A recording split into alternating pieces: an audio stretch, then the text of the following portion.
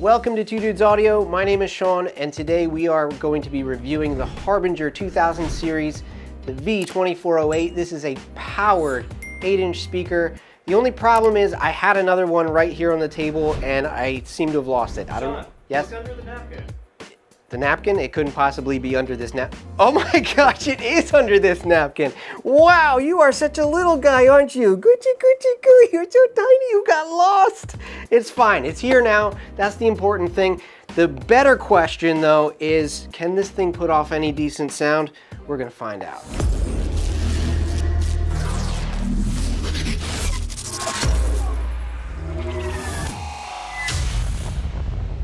Something that we noticed immediately while unboxing this 8-inch speaker was the rubber feet on the bottom.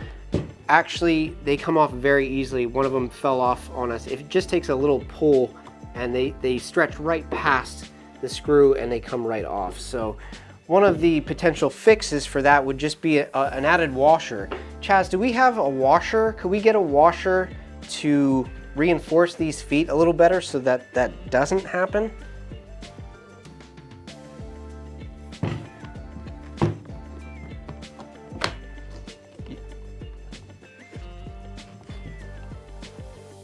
Oh, you keep one washer in that large case? Just in case. A simple fix for this would just be to put the rubber foot on, add a lock washer, and then feed your screw through and tighten her up. And now, the rubber can't stretch past that, and it's really much more secure on there. We have it paired with the VS12. We actually have the subwoofer turned off for, demonstration purposes. We're going to play some music through it, give it a frequency sweep, see just how loud 100 watts RMS, 250 bucks for this thing will give you. It does claim about 65 hertz to 22,000 hertz, or the audible range for what an 8-inch will do. I don't know if it will actually hit 65. We're gonna see. So without any more talking, let's just get right to it.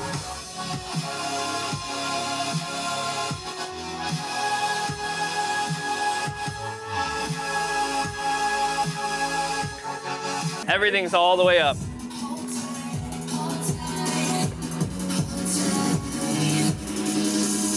Oh, wait for the bass to drop. That's fully cranked. That's gonna be the most distorted. Oh, it's clipping. It's clipping. Oh. You can hear that soft limit. It's protecting itself right now. Yep. Because that bass should sound worse than it actually does. Yeah. That's doing a good job.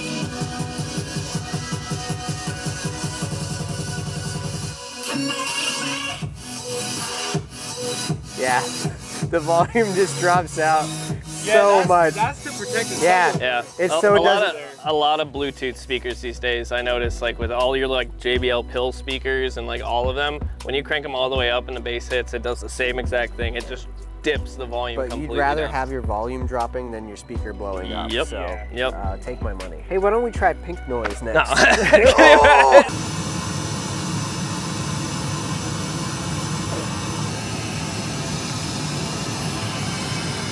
I'd say about 35, 40 feet away. So now we're gonna do a frequency sweep. We're gonna see just how the 8-inch sounds alone. Again, this is with no subwoofer or anything. It's just one top speaker, both the treble and bass set to noon, and the gain about 3 o'clock. So about 75% gain. Sweep the leg, Johnny. There it is.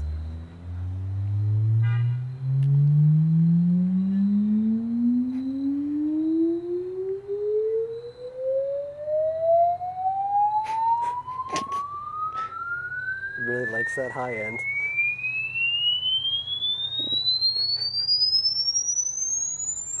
Oh. Wow. Oh God, that last part. So there was really nothing from what, 50, oh my God. 50 hertz to all the way up to what?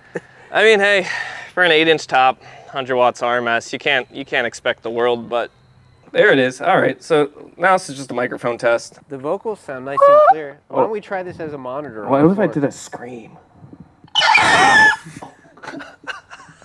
It just sounded like a car screeching its brakes.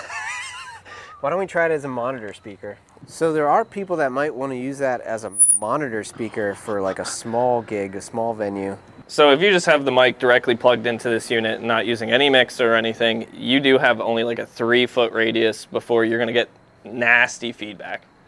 So if we would cut some of the high end off the EQ, is that gonna improve the issue with feedback? Yeah, sure. Okay, all right, let's see. All right. If you would please put your ear right next to the speaker no, for I'm this good. test. Nah, I'm good. You go right ahead.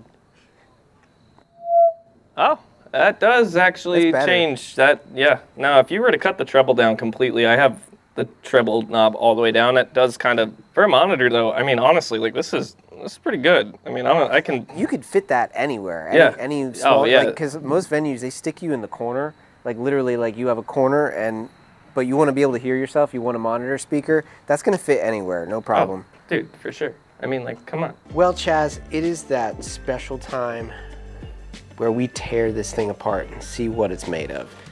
Oh, there it is. Now, I forgot my Bowie knife, so I don't know how I got it. Actually...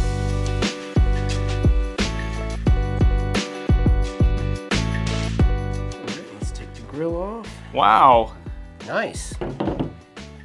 As professional looking for such a small speaker. It is. It's just smaller scale, but it looks just like its big brothers. And they're all made with a gas-injected polymer. Let's take it apart.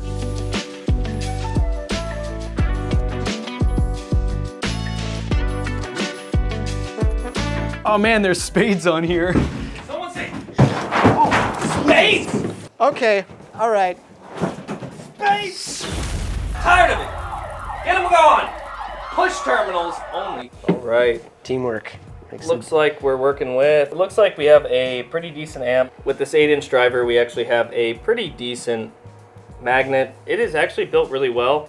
Not a lot of 8-inch woofers are gonna have a pole vented voice coil as well on the back of the magnet. It's also flared, which is a nice little touch. It has regular tinsel leads, a normal spider, has a bifold accordion surround. So with this new VARI 2000 series 8-inch, we actually have a pretty decent amplifier. There's nothing lacking in terms of composition. You have decent caps, you have a good transistor bank on both sides. Even though it's only about 50 watts RMS, it has more than enough transistors, more than enough capacitors. You have decent sized wiring. If I had to guess, this is probably around 12 to 14 gauge. Harbinger never really lacks on material composition, and we're gonna take a look at the compression driver inside of here.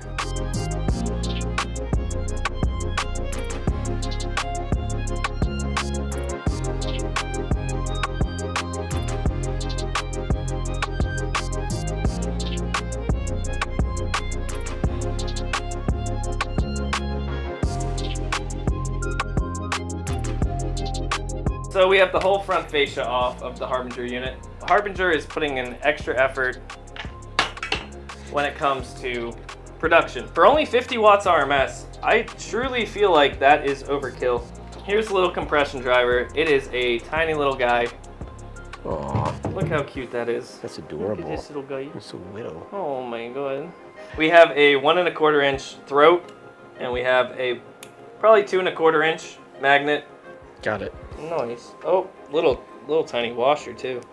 This little compression driver, we tried looking it up. We don't really know what the composition of the driver itself is. It is kind of transparent. It's maybe that's new alien technology. This is the high frequency driver. We're gonna put everything back together. We're gonna give it a free air test. Build quality wise, you do see the Acousta-Fill on the inside. There is plenty of bracing. It is their injected polymer style cabinet. It has a full front fascia that disconnects. And we're just gonna get straight back to what we know best, and that's abusing it and giving it a nice free air test with a bass frequency sweep. About 30 hertz, 40 hertz, 50. Uneventful. And this is at half volume. I'm half satisfied. There's 40. Oh yeah. There's some movement. That is moving now.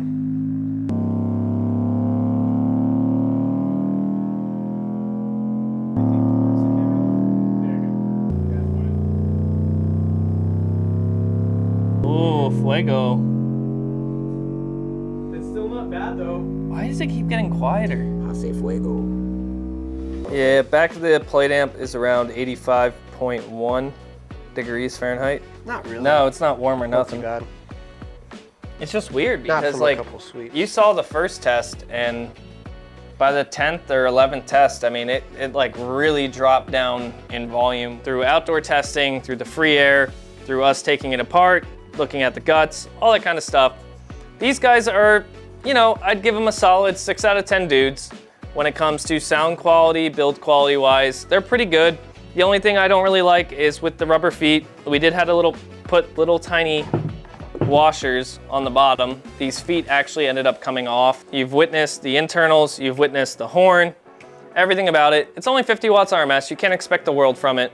It does do what it needs to do correctly. If you're doing smaller venues, if you're doing any kind of monitoring, they do really well. They are a little on the pricier side. If it was me, I would probably gauge these around like $179, you know, 180 bucks, roughly around that range. And the versatility, the capability is really good. You still have multiple inputs, treble, bass, Bluetooth, all that. You don't get the DSP app, but it does have internal DSP, which you did hear. The DSP limiting is a little extreme, but again, it's just to save you, it's to save your drivers, it's to save you extra cost. You are getting really solid build quality. The bracing internally is really good. I think ideally, these would be awesome for monitors for a DJ. Yeah, they would. I think that's the ideal purpose of these. Yeah, my opinion. Monitor use, I would 100% agree. We're gonna test them a little more outside at a somewhat of a larger type of area. For an 8-inch, not bad. That being said, this has been another episode of Two Dudes Audio. We'll see you next time for the 10-inch review.